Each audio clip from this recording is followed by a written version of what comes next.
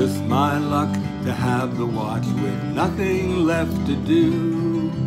Watch the deadly waters glide as we roll north to the Sioux, and wonder when they'll turn again and pitch us to the rail, and whirl off one more youngster in the gale. The kid was so damn eager, it was all so big and new.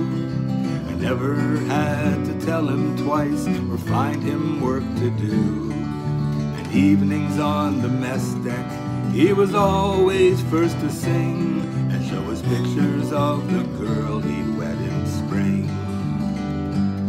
But I told that kid 100 times, don't take the lakes for granted. They go from calm to 100 knots, so fast they seem enchanted. But tonight some red-eyed Wyerton girl lies staring at the wall, and her lover's gone into a white squall.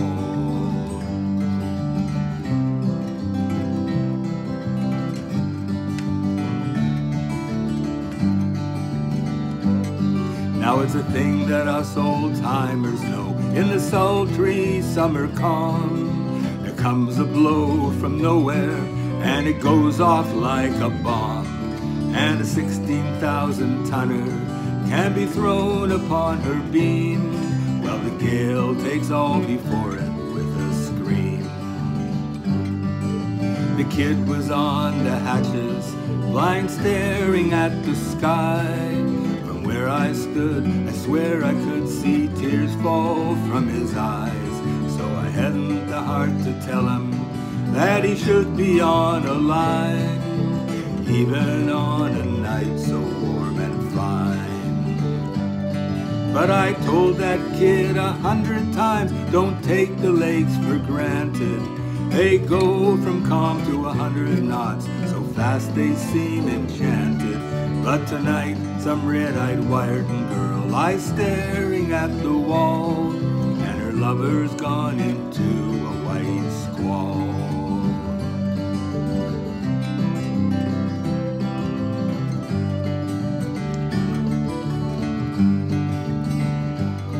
When it struck, he sat up with a start. I roared to him, get down. But for all that he could hear, I could as well not made a sound.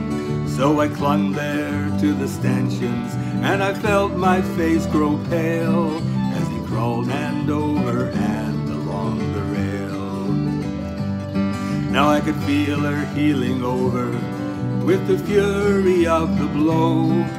I watched the rail go under, then so terrible and slow. Then like some great dog she shook herself and roared upright again. Well, overside I heard him call my name.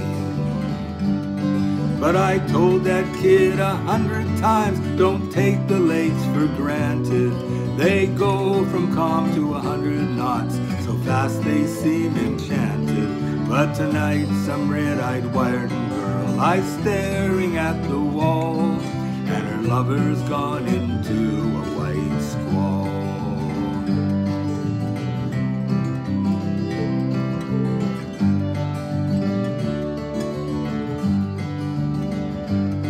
So it's just my luck to have the watch with nothing left to do, but watch the deadly waters glide as we roll north to the Sioux, and wonder when they'll turn again and pitch us to the rail, and whirl off one more youngster in the gale. But I tell these kids 100 times, don't take the lakes for granted. They go from calm to 100 knots, so fast they seem enchanted. But tonight some red-eyed Wyerton girl lies staring at the wall,